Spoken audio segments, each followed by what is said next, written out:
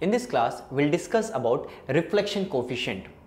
Now we'll try to understand the physical meaning of reflection coefficient by the end of that. So first we'll try to derive the reflection coefficient and then we'll try to understand what is the physical meaning of reflection coefficient. Now as we already know that the basic current equation in case of your transmission line or the voltage equation in case of transmission line, the voltage equation was given by Vx comma t in the space and time was V plus e to the power minus gamma x plus V minus e to the power plus gamma x. Remember, this is the average or nothing but the peak and RMS value. We are not talking about the instantaneous value, right? Now same way the current equation would be also given by, the current equation in space and time is given by I plus e to the power minus gamma x plus I minus e to the power plus gamma x. So we have written the voltage and current equation in space and time. Now let's try to understand something. Let me draw the transmission line.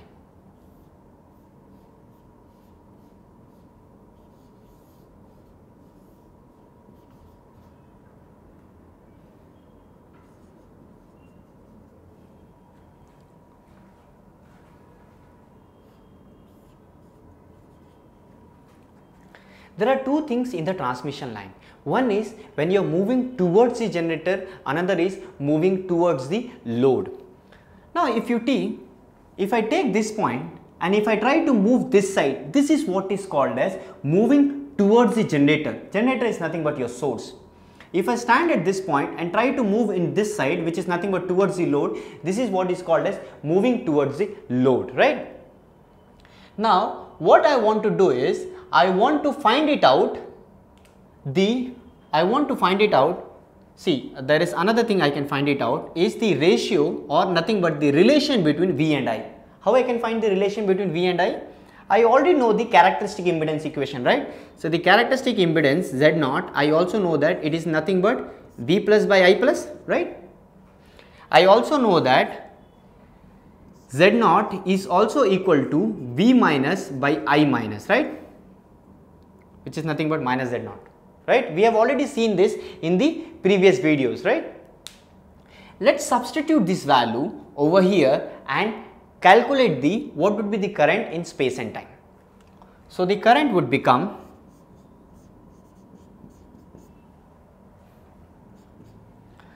what would be I plus? I plus will be nothing but, you see, I plus will be nothing but if I take this side, it will be V plus by Z0, right?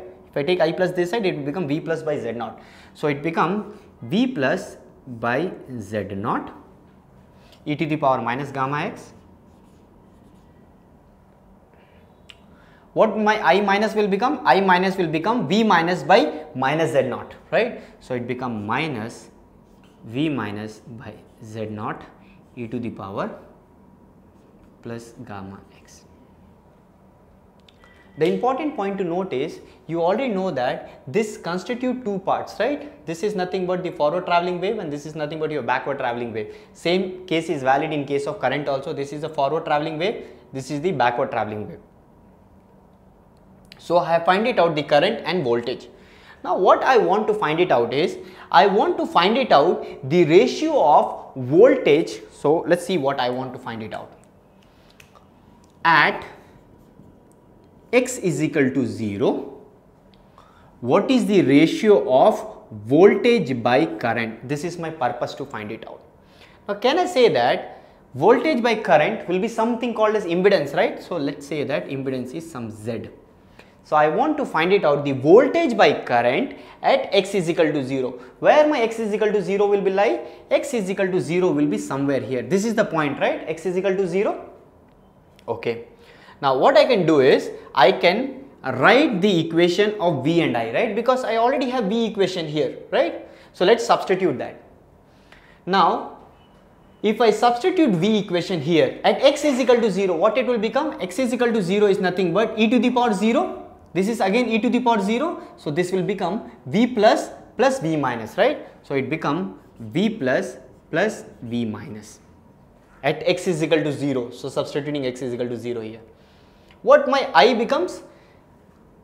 I would be nothing but again e to the power 0 will become 1, e to the power 0 become 1. So, it will be V plus minus V minus divided by Z naught. So, it would be V plus minus V minus and the Z naught will be there.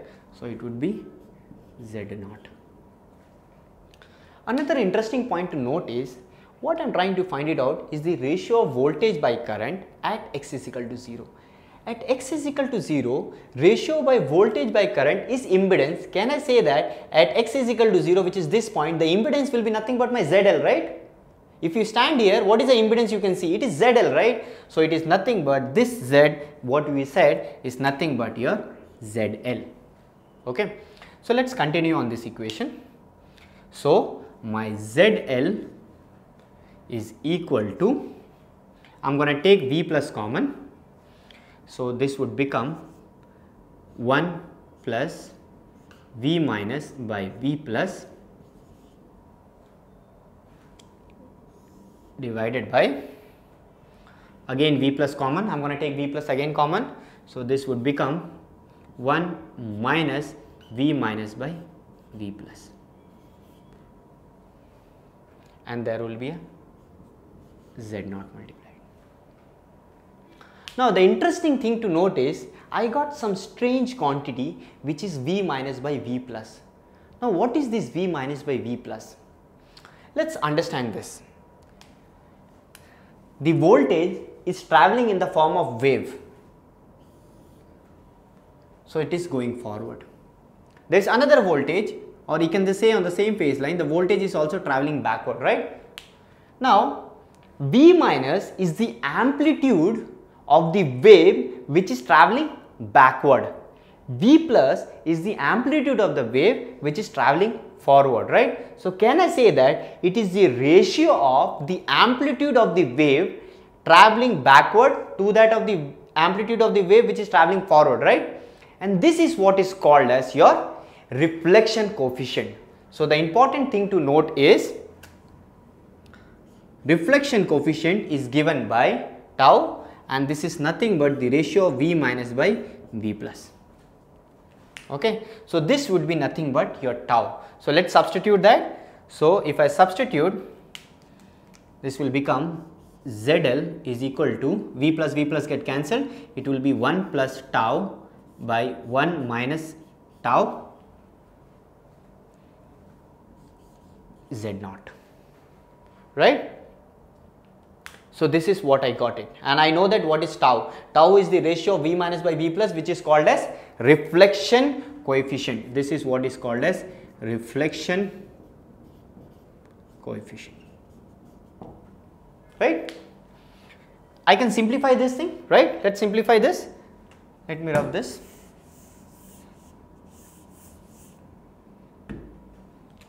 On rearranging that equation, which is nothing but ZL is equal to 1 plus tau by 1 minus tau into Z naught.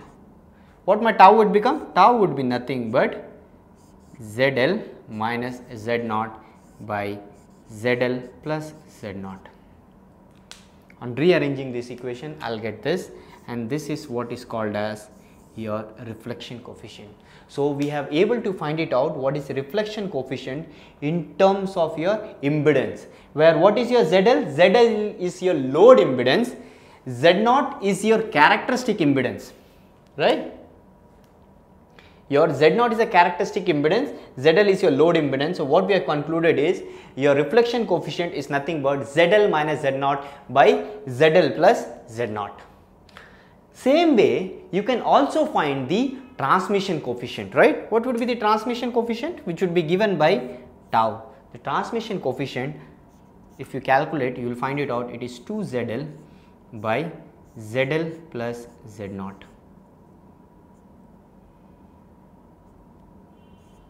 This will be called as transmission coefficient.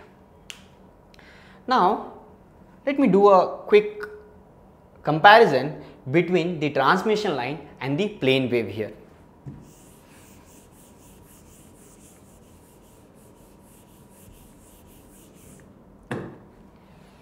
what was the reflection coefficient in case of a plane wave? If you remember, the reflection coefficient in case of your plane wave was eta 2 minus eta 1 by eta 2 plus eta 1, and transmission coefficient was 2 eta 2 by eta 2 plus eta 1.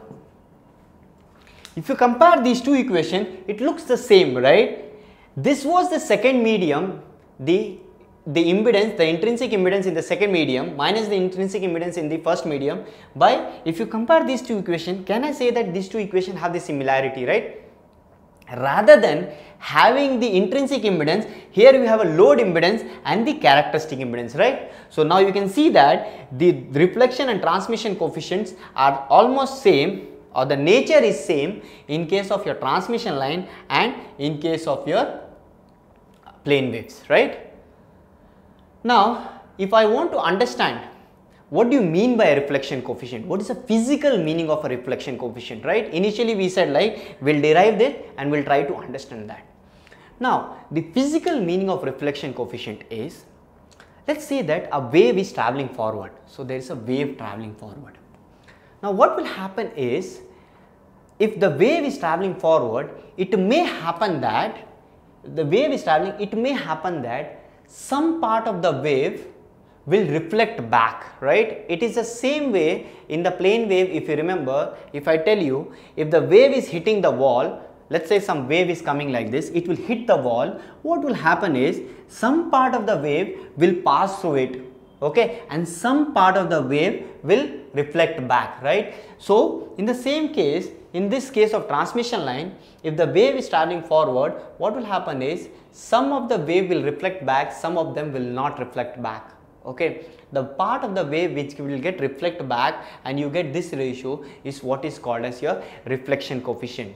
If you don't want, the interesting thing to note that if ZL is equal to Z0, it means if I take ZL is equal to Z0, it means, can I say that it will become ZL becomes Z0, so it becomes Z0 minus Z0. So can I say that in that case tau would be 0.